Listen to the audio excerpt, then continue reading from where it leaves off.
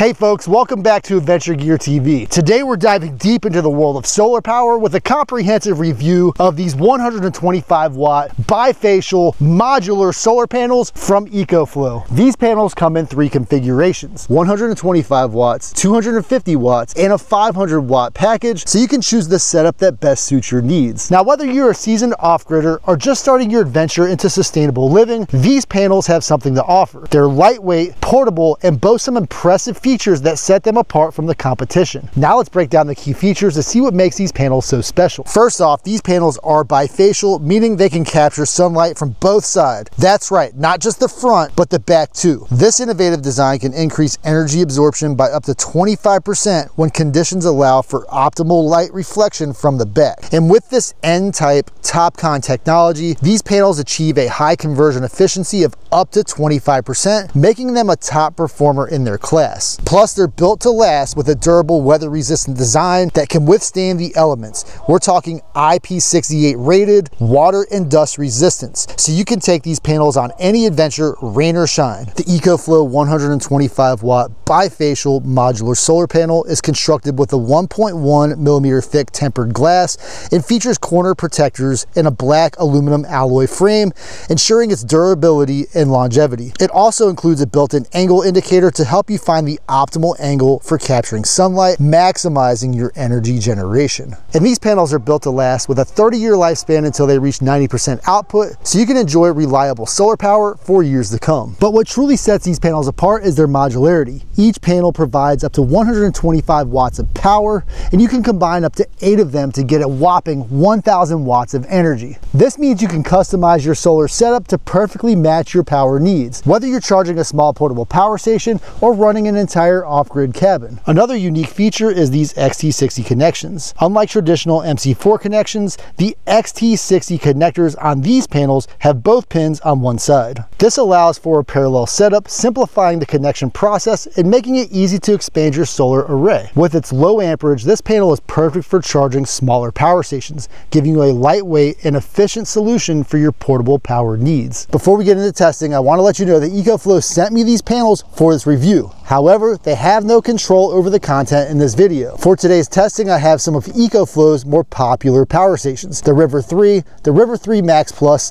the Delta 3 Plus, and the Delta 2 Max. Something very important to note is that this River 3 cannot accept any of those solar panels for this test. So I'm going to take it off the table because it has a maximum rating of 30 volts of input, where those solar panels are putting out very close to 50 volts. So my top recommendation when charging the River 3 is make sure you do not exceed that 30 volt maximum input, or you might see the magic smoke coming out of it. The River 3 Max Plus has a maximum input of 11 to 55 volts, 13 amps max, and 220 watts. That makes the River 3 Max Plus ideal for a maximum of 2 of these solar panels, which is rated for 250 watts max, but combined they're about 50 volts and about 6 to 7 amps. The Delta 3 Plus is rated to accept 11 to 60 volts, 15 amps max, and 1,000 watts. However, it has 2 ports on the back, and each of those ports will accept up to 500 watts. Now, the Delta 2 Max has the exact same inputs as this Delta 3 Plus, which is 11 to 60 volts, 15 amps max, and 1,000 watts. And just like the Delta 3 Plus, it also has 2 ports that are rated at 500 watts max each. So the massive input capabilities of these 2 power stations means that you can use 2 of these 4 panel configurations,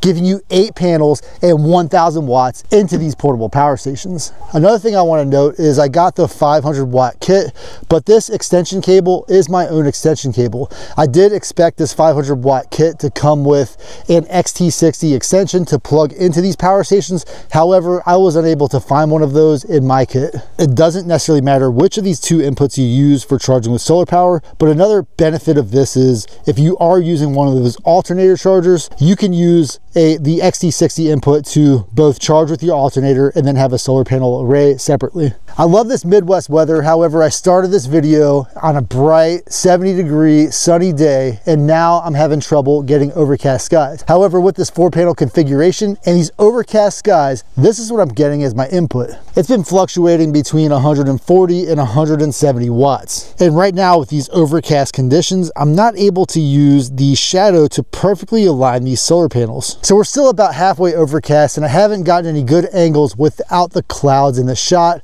but I'm waiting patiently to see when those clouds go away, how much maximum input I can get from this power station. Now with this River 3 Max Plus, I can more than max out the solar input right now. So let's see what happens when I plug in this 50 volt configuration into the River 3 Max Plus. And with these two solar panels putting out their maximum input, we're able to bang up to that 220 watts without overvolting and without over amping the system. So the 250 watt configuration is the perfect setup for the River 3 Max Plus. And with today's slightly overcast conditions, the best I'm able to get into the Delta 2 Max is about 290 watts. Each of these panels is rated at 50 volts open circuit and operate at around 43 volts. With just the one-sided power input, they can put out 3.2 amps, but with the maximum capability achieved, we can get up to 3.4 amps. Now remember, these panels do connect in parallel, and they connect directly with that XT60 input, meaning that the voltage will stay the same no matter how many of the panels you have connected. However, one thing to keep in mind is you go from 3.2, combining the second panel, you get 6.4, 9.6, and together with all four panels, you get 12.8 amps. And 12.8 amps does not exceed the maximum amperage input or voltage input of any of these three power stations. Each of the panels weighs 9.26 pounds alone, so they're not very heavy. They're about 24.1 inches wide, 45.4 inches tall, and just about 0.87 inches thick. That makes these panels perfect for stowing and going in your small vehicle camper or your campsite off-grid setup. Now, as I said before, this is 1.1 millimeter thick tempered glass. So one concern I do have for these panels is that if you try to mount these on top of a vehicle or something where you have exposure to potentially rocks or other things hitting it, then you might actually break that glass. Another concern I have, and I should have saved the foam that came with the packaging, is when you pack these up, you could perhaps kneel on them or bang them with something and maybe break one or two of the panels inside of the bags. So this is something I'd like to see on any power stations that come out in 2025 or later.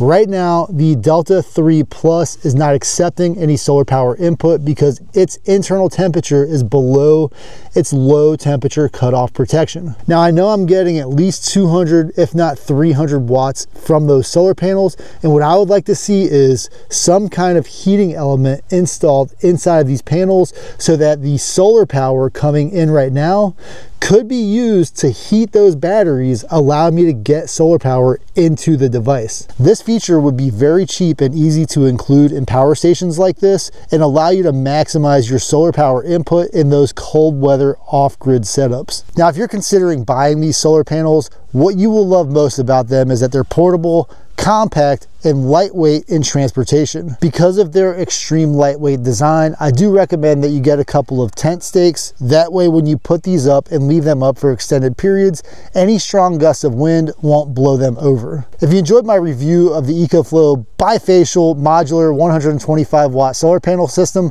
please give this video a thumbs up. And if you'd like to find out more about these solar panels or any of the power stations mentioned in the video, be sure to check out my affiliate link in the video description down below.